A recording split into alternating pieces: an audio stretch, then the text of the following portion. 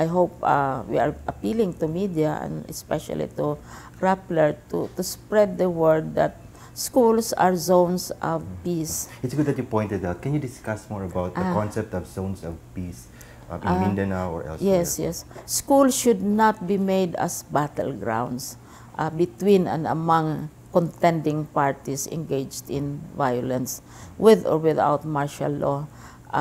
Even without martial law, University of the Philippines does not allow policemen to come in and other military persons.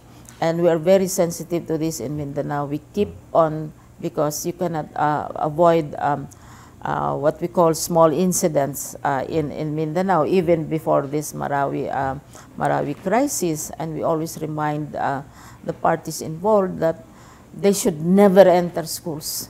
But how is this enforced in schools? How is this enforced in schools? For instance, if you are in Mindanao and you are under martial law and then they are in control of the government, how exactly does this work as far as principals, school officials are concerned? As far as we know, the security people, armies, they know that they should not fiddle around in schools. They're aware of that, and it's part of their instructions. Don't carry the war into the schoolrooms. And schools don't take sides at all as far as the children and the teachers are concerned. And we have had earlier debates on this, even before the Marawi crisis. And we always emphasize this, and teachers always insist if there are military people or other kinds of armed groups who endeavor to enter schools, they're always requested politely to please stay off and keep the schools peaceful. If there are cases na may ganong sitwasyon na efforts to enter schools, what should the principal or the school officials, the parents and the students do? Kasi they already know how to get in touch with higher officials.